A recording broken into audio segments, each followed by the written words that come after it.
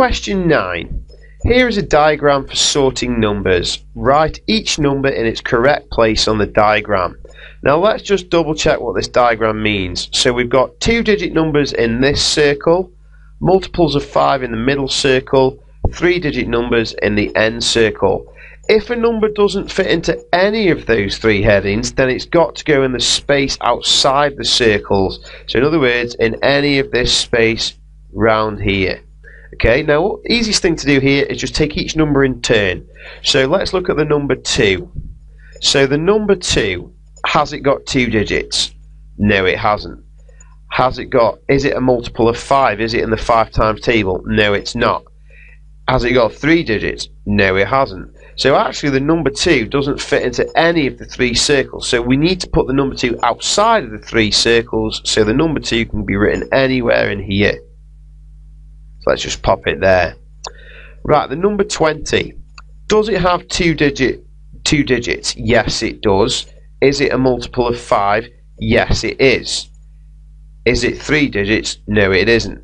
So it has got 2 digits and it's a multiple of 5. So it's got to go in both this circle and also in this circle. Now to get it in both circles at once, we put it in the overlapping bit, which is here. So basically, popping the number 20 in there means it is in both circles. What you shouldn't do is write the number 20 in both circles like this. They don't want to see that because that is not an efficient way of doing it. Yes, 20 has got 2 digits and yes, 20 is a multiple of 5. But they want to know that you realise that you can put it in both circles at once by putting it in the overlapping bit.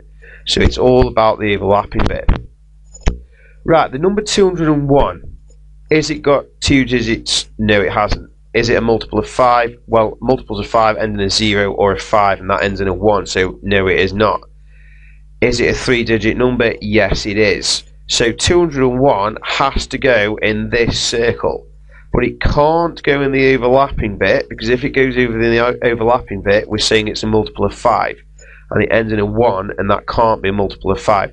So it's got to go in this circle, but not in the overlapping bit. So we've just got to put 201 in there.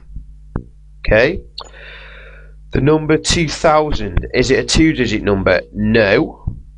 Is it a multiple of 5? Yes, because it ends in a 0, so it is a multiple of 5.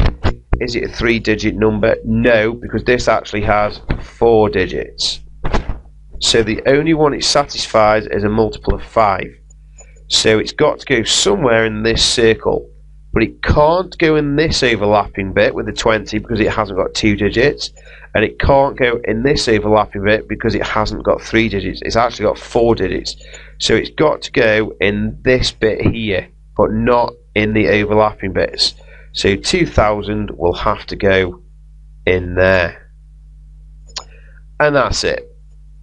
The number 2 fits into none of the categories. The number 20 is a 2-digit number and is a multiple of 5. The number 201 is just a 3-digit number. The number 2000 is just a multiple of 5.